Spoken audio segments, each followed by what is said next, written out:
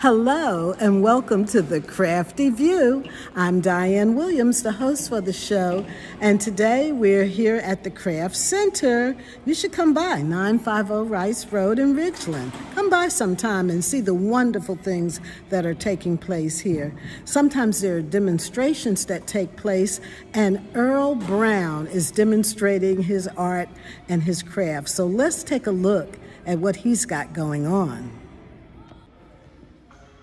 Okay, Earl Brown is out here today. He's with the Pearl River Woodcarvers Guild, and also he's a member of the Mississippi Craft Center. And he calls the work that he does 5 Roots Woodworking. This is how you could get in touch with him. But let's take time to meet the person that does the craft. And I haven't shown you the craft yet, but are you ready? Here we go. You know Christmas is coming up, and look at this.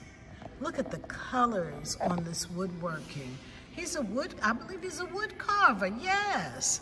But look at the eyes on the wise men and the angels. Oh, especially this one looking down. Take a look at that.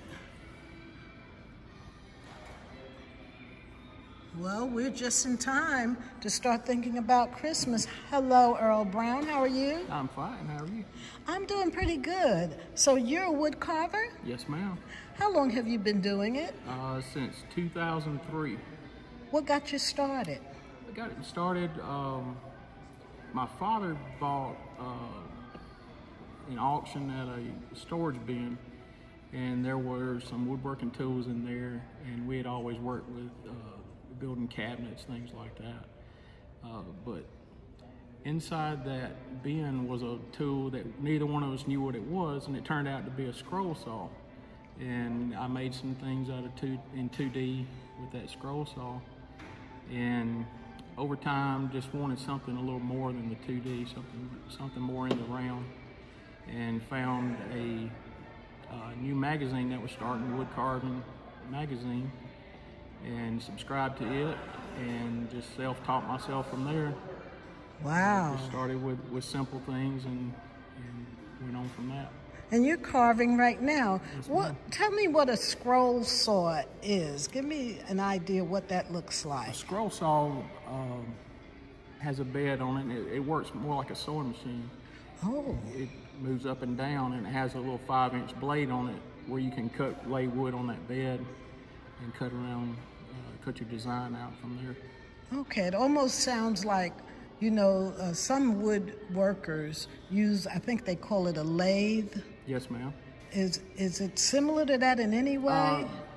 It works with wood. A lathe turns round to turn bowls and things that are round and symmetrical, but a scroll saw will just take a flat piece of wood and you can cut designs. Okay. And cut it in different shapes. And cutting into it like it's a sewing machine. Yes.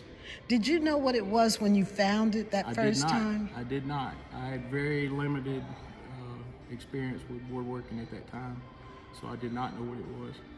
Were you excited to? I was. It was a new thing to try, a new hobby, and it didn't take long before I wanted to do something more three-dimensional. They say that it can be spiritual sometimes when you touch the wood, or when you touch or see an element that is used in creating a design, that it's very spiritual. You feel it inside and you want to get involved with it. Yes, ma'am. So then you had your tools and everything, and where did you go? How did you find out more?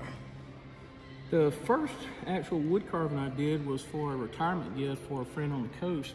He retired as a fireman after 30 years with Gulfport Fire Department, and I made a plaque for him with the Maltese cross and a piece of cedar with the carving of their station patch in the center.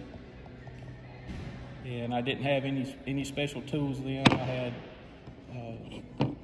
pretty much a box cutter, an X-Acto knife, and a chainsaw file. And so these are some of your tools here. Yes, ma'am. I recognize those tools. Right, gouges, V-tools, knives. You can spend a lot of money on tools, or you don't have to spend a lot to get started. Most of what I do is done with a box cutter, a small box cutter. I love the boot. Mm-hmm. That's one of my very first carvings after that retirement gift. Really? Mm-hmm. Tell me about the wood that you use. Most of it is northern basswood from Wisconsin, Minnesota area. And you can use other kinds of wood. Decoy carvers like to use tupelo, which is a black gum. Is it hard to find the types of woods that you like to use? This northern basswood has to be ordered. We have a southern basswood here, but it doesn't take the detail as well as a northern basswood. And so what do you find when you're, as part of the Pearl River Wood Carvers Guild, how has that been a benefit to you? Oh, that's been great, because there are carvers that were there when I started who had been carving for 30, 40 years, and you get to benefit from their knowledge. And we do meet the third Monday of every month at the Senior Center in Brandon. Okay. And everyone's welcome there. You don't have to have any experience. We can teach you how to carve. Oh, that's really good. No charge at all. We can get you set up with tools, wood, whatever you need. Tell me about this piece I've been looking at. This is called a study stick, and it just shows different stages of doing a carving, from blocking out a nose. You got the brow and the eye sockets, and it just shows each step there. Oh, it's so wonderful that you have that, and then you're telling people if they want to get involved and learn how, they could come and take a look at these stages and get a feel for the instruments and everything. Look at the character there. That really has a lot of, who do I know that looks like that? I know somebody. I think we all do. Very nice. And then you do some intricate things, like this piece of wood has so much happening. Right. Talk about what made you create something like this. This was actually, I was thinking about an old hunting friend of mine named Rusty Priest from St. Francisville, Louisiana. And he loved to take naps while he was sleeping. So this is Rusty here. He loved to turkey hunt more than anything. That's Rusty. He's falling asleep turkey's against getting a tree. Away. Turkeys are walking around looking at him. The squirrels are looking at him. There's a raccoon up on top looking down on him. Yeah.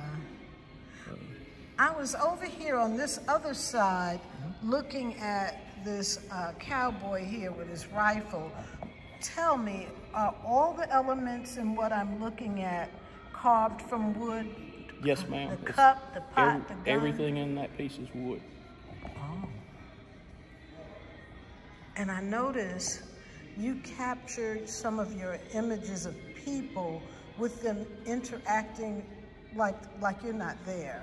Yes. It's almost like they're doing their thing and you're just an observer. Yes. The head's down, he's drinking his coffee. Warming his hands over the fire. That's actually the piece I did when I first juried into the Craftsmen Guild in 2017. Oh, no wonder you got in. That was good. I love it, like his hat and everything. Yes. How do you get it to be so smooth? A lot of sanding. A lot of sanding with sandpaper. You all hear that. See, people that carve or do certain things, there's a lot that goes into it. You might think you could pick up a knife and start whittling, but that's just part of it. Sanding it, sanding, sanding, till you get it just right. And you can see the difference in that. And then how do you paint it? That's acrylic paints, just craft paints. Oh. It's best to water them down and build up the layers until it's the color you want, where it doesn't get too dark. But all carving is just a few basic cuts. Something as simple as this dog here. That's one of the first things I did when I started carving. But that has the same cuts as this piece does. It's just a little more time spent on detail. So this one probably has 100 hours in it. Wow. But everything uses the same basic cuts. Same basic cuts. Yes. And you even did Mickey. Oh, is that Minnie? I can't. That's Mickey. That's Mickey. Okay. Oh, and tell me about this character. These three are carvings done by other carvers. This one was done by a gentleman named Floyd Radigan, up north, I believe, Michigan. He was the Wood Carver of the Year a few years ago, and he's in the Caricature Carvers of America. This one is actually a golf ball carved by Sarah Barraclaw in Utah. And so you don't have to necessarily have wood. You can do the same cuts on other medium. Oh my gosh. And this piece is done by a gentleman. His first name is Miroslaw. He's in Poland. And he does these little, he calls them no shells, which means big nose. And I could even see some eyes up. I think I see eyes up under there. The big nose, big personality. And here's another cowboy, and he's got a lariat in his hand. He's ready to rope something. Wow. And I think behind here, these are some pieces you're working on? Yes, ma'am. These are some, going to be Christmas ornaments. Our club has a program that we're doing. We're going to do Christmas ornaments and donate them to the local hospice center for patients and family to pick their own ornament this Christmas. And any leftovers will be going to some nursing homes. But that's our club project this year. And then these are some more nativities that are starting. This is going to be the Mary. She just doesn't have her details yet. Okay. But everything starts out with a block. This one is actually from a little caricature rooster. But you just take your block of wood, draw a front profile, a side profile. You can cut it off with a knife or a bandsaw. I like to use a bandsaw, it saves time. And you start off with something more square, round it off a little bit. And then you take your tools and just start doing details until you come out with a smaller figure like that. I see the donkey, I see the cow or the steer there, and the sheep. Have you ever done horses? I have not done a horse yet. They seem like they would be harder to do. But have you ever participated in the Chimneyville Craft Show? I have not been in Chimneyville yet. Okay. Are you thinking about it this year? Probably not this year, maybe soon in the future. Yeah, the reason why I asked, because it takes so much, as you could well imagine, to prepare to have as much merchandise as you would need to be in that show. Right. This is a 3-day show. Yes. You must have children. Do you have children? They are grown children. Oh. They're in their 20s. But what inspired you to do this? This is from a comic strip, Calvin and Hobbes. Yeah. And I was always so busy doing something, an order that someone wanted me to do for them. I retired from University Medical Center in 2019.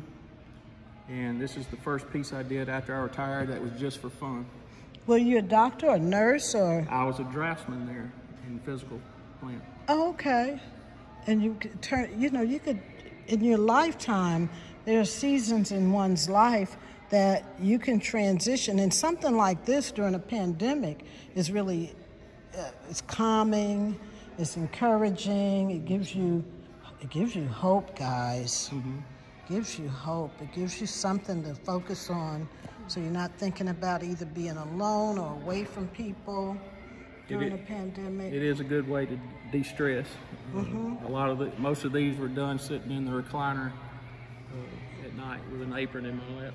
Yeah. I like how you've hung these. You find this. Do you have a hard time finding this type of hanger? No, ma'am. I ordered those on Amazon. They're just called ornament hangers. Okay. And you can find them. They're different heights. Oh, and you even did this. Antler shed. Wow. And you carved the base as well. Yes, ma'am. You don't go buy your bases, you carve them. Right. Have you painted before, or you just started adding the paints when you started carving? I pretty much just started painting when I carved. Oh. Very good. I would do little hand sketches in high school and all with pencil or pen, but the painting started with the carving. You have some pictures there. Are those pictures for you to look at as you're considering? This one's a reference for a turkey. Okay. I'm doing the topper for a walking staff now for a gentleman in Morton. Oh, so he does commissions too, you guys. And then you have pocket knives. That's not really a pocket knife. This is just a little box cutter. This is what I use for most of my work. The blades are cheap. You don't have to resharpen them. Okay. You can stick it in your fold it and stick it in your pocket and carry it anywhere, and just carving everywhere you're at. Well, I think this has been wonderful. I love seeing your work, and even you're using these knives that have wood bases to them. Somebody might have carved those as well. I did. A gentleman named Rich makes those up north. It's Helvey is the name of the knife company. Oh, really nice. I like when we support one another. You have we looked at some pieces that someone else has done, and I like when we support and share the work of others as well, because it expands our experiences and appreciation. Well, I think this right here is my favorite piece. Does it have a name? Do you call it something? I don't think I named that one. Oh, look at his spurs. Spurs and chaps. And so there's the back of some of the designs. If someone wanted to get in touch with you, I see your card here. You're located in Brandon.